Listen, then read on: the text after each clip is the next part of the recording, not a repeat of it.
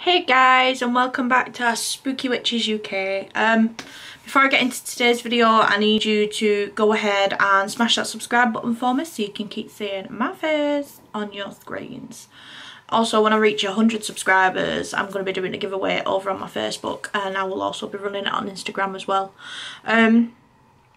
Today's video, I'm going to be talking about a few different stories that surround the ruined fortress of Corfe Castle that sits in southern Dorset, England. So the first story, which is the main story that I wanted to talk to you about, is about Edward the Martyr. Now, Edward was born around 962. So Edward was the only son of King Edgar the Peaceful and his wife Ethelfled. And whilst Edward was the first son of the king, he was not the heir to the throne, as his father remarried twice and then settled, and had now settled with Queen, bear with me, I want to say Elfrith, so we're going to go Elfrith. They went on to have a son together named Ethelred, the Unready. As half-brother to Edward and with his mother as queen, Ethelred was the valid contender for the throne. And after Edgar's death, there was a family dispute over power, and this then led to an unimaginable turn of events that is cloaked in mystery. So Edward was just 13 years old when his father passed, and he claimed heir to the throne. But other people were questioning his legitimacy because these people that were questioning it supported his younger brother to become king. However, his younger brother was only 6 or 7 at the time and was far too young to be running a kingdom, which made his older brother the more likely choice. But as both boys were still young, the decision of power was led by council factions and by Ethelred's mother, the Queen, who wanted to see her son in power. In due course, Edward became king and was crowned with the help of the Archbishop Dunstan of Canterbury, who was part of the young king's support base, along with Oswald Worcester? I'm going to go Worcester, who served as Archbishop of York. Now, not much is known about how Edward was as a king. However, different accounts from different important people were painting a conflicting light about him. So, according to Berthforth, who was a priest and a monk based at Ramsey Abbey, he was also known to have a bit of a bad temper, and this affected people he worked with, but also gave him like an atmosphere of fear. His account was refuted by Osborne of Canterbury, who was a Benedictine monk, and he commented on Edward's character in a more nice term, painting him in a better light, saying that the men around him held him in high regards. But these two accounts only add to the mystery surrounding Edward and his short reign. Now, he was only in power for 3 years. Now, his accession to the throne was during a power struggle. This made people fear that there was treachery involved. During his short reign, the so-called anti-monastic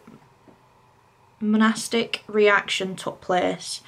And this took place because when his father, King Edgar, was in power, he gave more land and power to the church, which in turn angered secular landowners. So when Edward came into power, they took this opportunity to seize what they thought was rightfully theirs. Now, in March of 978, King Edward made the decision to visit his half-brother at Corfe Castle, and was accompanied by a small group of men. He was met at the gate by Elfrith's retainers, and this is where the mystery comes in, because that in itself was unusual. Now, Edward was assassinated at the gates whilst he was waiting to enter. Possibly was offered a beverage of mead whilst he waited, and it was here that the assassination took place. He was stabbed whilst he was still mounted to his horse, dying in the saddle. The horse then took off running, dragging his body with it. No one really knows how these events, who set out these events, but there was a murder and there was treachery committed, and this had massive implications on the throne, the kingdom and Christianity for years. But that's the story of King Edward. Now, it wouldn't be spooky witches if we weren't talking about ghosts. So the second part of the history of Corfe Castle was during the Civil War.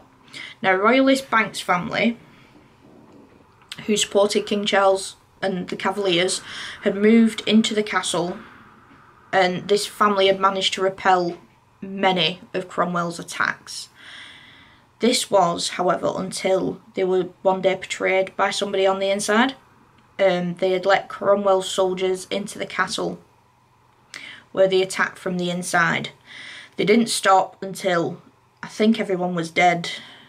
They seized it and they took control of the stronghold. They then subsequently blew up parts of it to stop it from being a stronghold once more.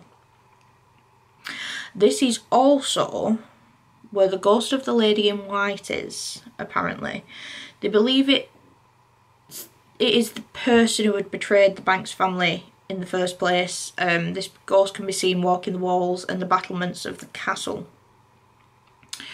Now, I'm pretty sure King Edward's ghost resides there as well.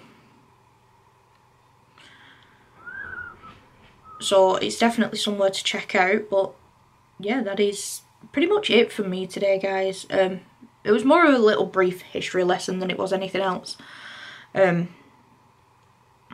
But it was something that I thought I should cover. Let me just get it up and I can see what other ghosts are there. I'm sure they were the main ones, really.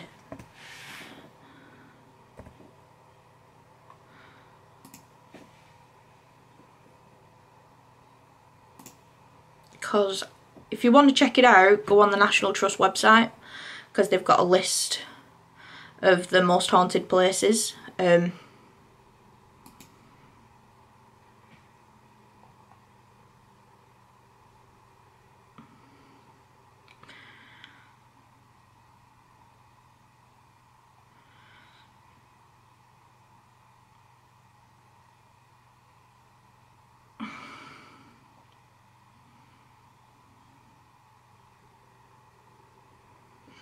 Now you see, this is saying that the stepmother to Edward was called Elfrida, which would make more sense. So we're going to go Elfrida for the first story. In the 13th century, King John imprisoned 22 captured Frenchmen in the Corfe dungeons and left them to starve to death, while in 1327 Edward II was imprisoned at Corfe Castle prior to being murdered. And then during the Civil War, Corfe Castle was home to the Royalist Banks family, who managed to fend off repeated attempts to take the castle by Cromwell's Roundheads, which is Cromwell's soldiers, because you had King Charles Cavaliers and Cromwell's Roundheads. But as an act of betrayal in 1645, this allowed the Roundheads to smuggle in their own soldiers inside the wall, then they attacked from within and without at the same time. So they attacked in the castle and outside the castle and finally seized control. Later that year they blew up parts of the castle to stop it becoming an opposition stronghold again. But the woman in white is the ghostly figure of a headless woman, said to be the woman who betrayed the Banks and has been stalking the walls and the battlements. And there you go. But yeah, definitely head on to the National Trust website.